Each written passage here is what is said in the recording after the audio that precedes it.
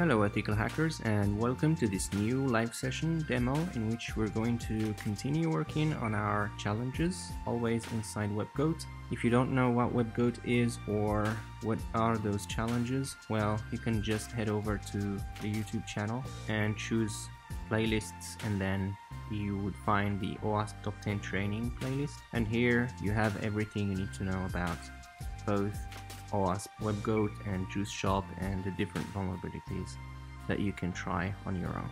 And the idea behind this live session playlist is to show you exactly what the hacking process is.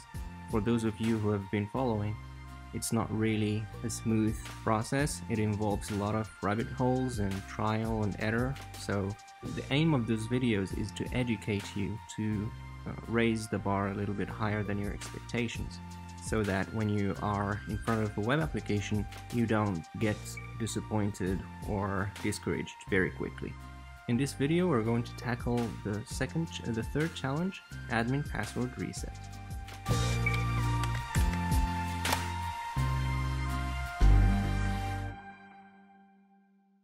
So right away, we see that we have an input field where we can input our email address, and the aim of the challenge is to try to reset the password for the admin user.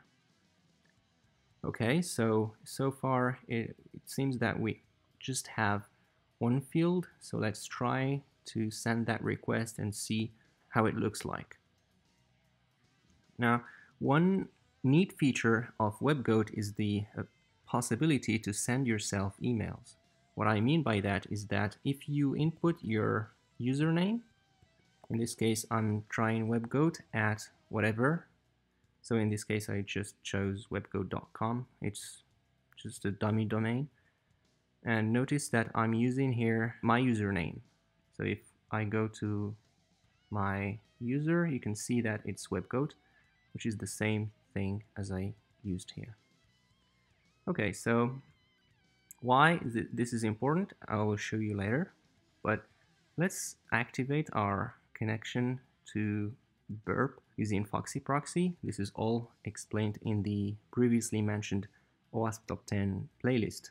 So if we hit reset password, we have here a response saying that an email has been sent to webgoat at webgoat.com. But where do we find this email?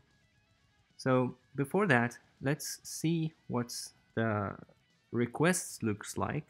Let me just remove this noisy requests that get repeated every seconds. So I'm just going to add this to scope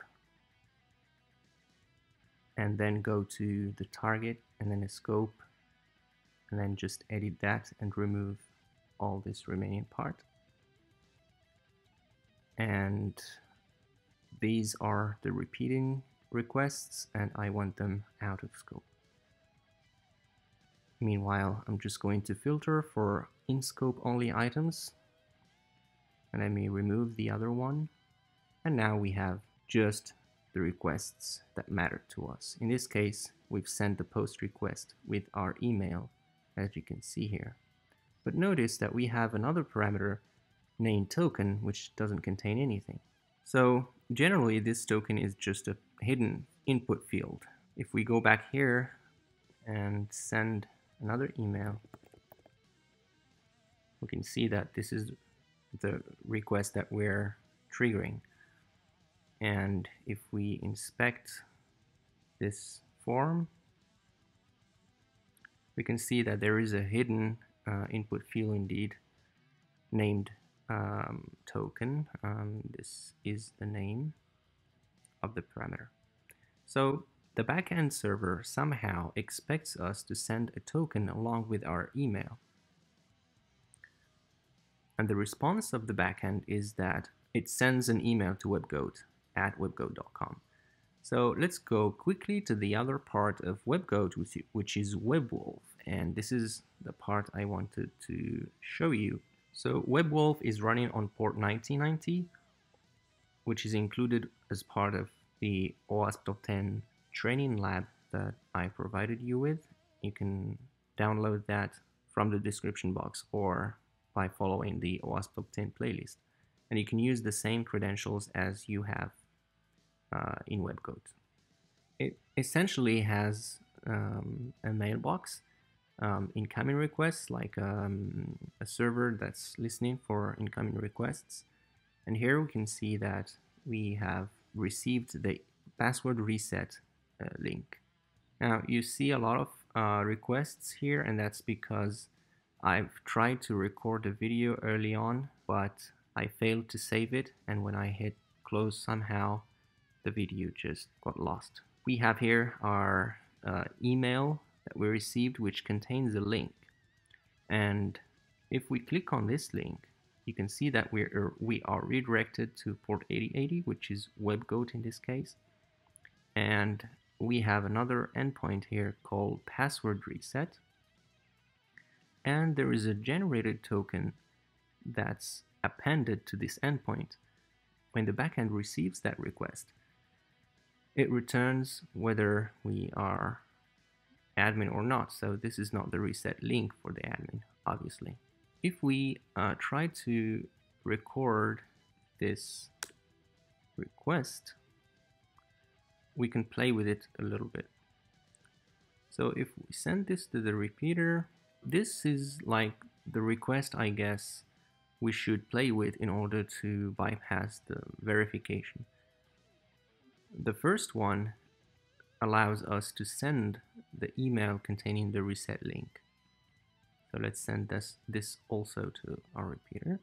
And so the first thing that I want to try is to experiment a little bit with this part here, because obviously this is the parameter that the backend tries to process. So I will just try to fuzz this input and see how the backend responds. So I'm just going to send a malformed token, and it tells me that it's not the reset link for admin. Now if I try to send nothing, I get a not found error, which means that there is no handler for that endpoint. But let me just add a slash here and see. Okay, same thing. So let's try to inject a quote just to see if there is any kind of SQL query behind the scenes, and same error. Can try something dummy or maybe null, but I think we can't put anything that would oh, here we have an exception. I love exceptions. So the request was rejected because the URL was not normalized. Okay, so this is just an exception triggered because the URL is malformed or otherwise not normalized. Okay, so I don't think this part is vulnerable, so let's try to see if we can trick the backend to serve as the token of the admin. So if we send maybe the admin username is admin, so let's do that and send that. It says that it's sending an email to admin. So here we have 12, but if we refresh, we still have 12. So we didn't receive anything. But maybe we can try parameter pollution. So if I add here the same parameter twice, but in this case using WebGoat, what does the backend do? So if we send that, we have a slightly different output. There is an email sent to admin and there is a comma here. So maybe it takes an array of those two elements and sends them an email. So let's verify if we have any new incoming email. Sadly not. Let's switch those.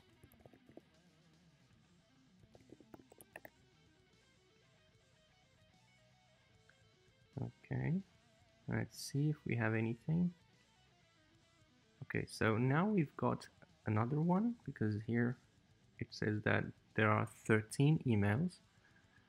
And let's click on this password reset link and see if we get anything. So it doesn't seem to work. So parameter pollution is not working.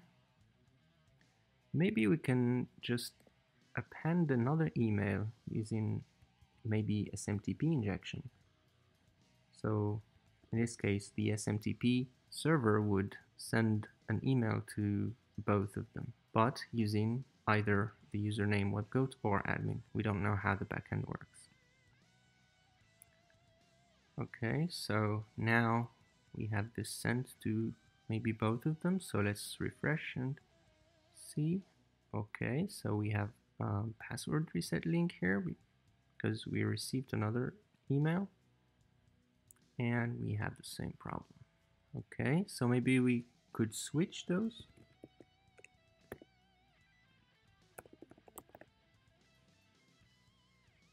Alright, and now if we refresh, we get no email. Okay. What else we can do?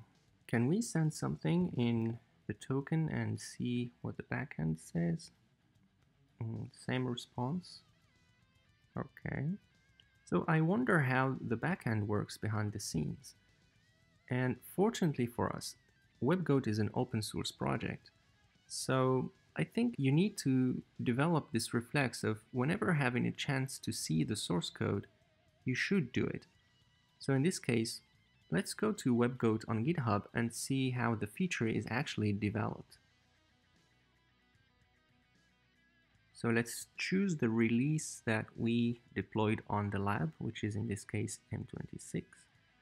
And actually, let me just go straight into the source code and choose a tag that corresponds to my version. And let's go to the lessons. And there should be something related to challenges. Okay, so maybe this one contains our code. Let's go to the source, main, challenges. Okay, so here we have challenge 7, which is the one we are targeting. And now if we go to assignment, you can see right here that we have our template. And here is the get mapping, the get handler that takes the link as a parameter. So this is the feature that we are looking for. So if you remember, this is our request, a get request to reset password and then the link as input. So this is the method that's handling this feature. And so we take the path variable named link, and then we test if it's equal to a constant. Okay, so this admin password link constant is a part of the solution constants object, so, or class in this case, because here it's capital case. And if it does, then it returns an image with a flag. Okay. But otherwise, it returns that it's not the reset link for admin, which is the current message that we are receiving here. So it seems that the token of the admin is hard-coded in this class. So let's look for the solution constants class. I'm just going to see where it's located. So solution is constant is part of the challenges package. Here. Okay, so this is our class and it defines some attributes, and one of them is the password link. So this is clearly a violation of how password reset links are meant to be. They should never be static, never should be hard-coded, and never should be committed to a GitHub repository, publicly exposed. So let's copy this and verify if indeed this is the right token, and we get a success with our flag. I really want to see that cat image though, so I'm just going to copy this URL and paste it right here. Oh yeah. So let's copy this and validate our challenge. Okay, so we've learned that whenever you have the chance to look through the code in a white box approach, you should do it because it will give you a clear view of how the feature is implemented. So I hope this was helpful to you. Next time we will tackle the final challenge named Without Account. If you found this content helpful, make sure to like, comment, and subscribe to this channel so that you get updates whenever I publish a new video on ethical hacking and bug bounty hunting. If you're new to hacking and want to learn the basics, check out the free OWASP Top 10 theory and hands-on training on thehackerish.com and apply your knowledge on the lab which supports it. If you enjoy learning with videos, I invite you to watch the OWASP Top 10 YouTube playlist. However, I encourage you to first try to solve the lab exercises so that you don't spoil them.